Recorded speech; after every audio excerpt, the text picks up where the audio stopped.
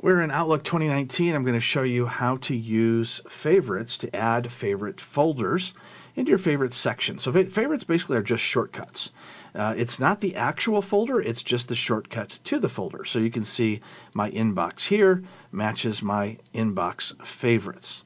So if you use specific ones over and over, you don't have to hunt for them. Some people have hundreds of subfolders in Outlook, and it's just really hard to find, but they use the same ones over and over.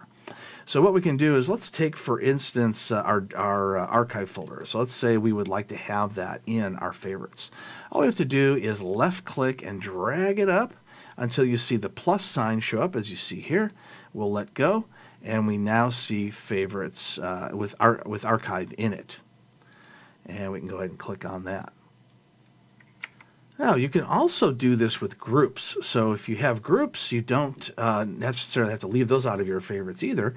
You can expand that. And let's say, you know what, you can't see the favorites anymore for whatever reason. You know, maybe you've got hundreds and hundreds of subfolders and you can't see them. Well, you don't even have to drag them up like I just did.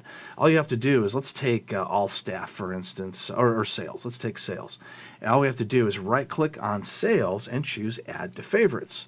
And that way you don't have to drag it all the way up there in case it's a really long way to get there.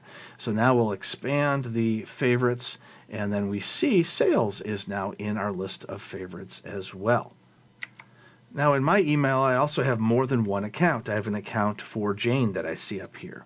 So I can go to Jane and I can right-click on that, and I can choose Add to Favorites. So when I go to my favorites, I now see Jane's inbox and I see my own inbox. So I've got both of them. So I have two different inboxes in my favorites. So it's very easy to get to.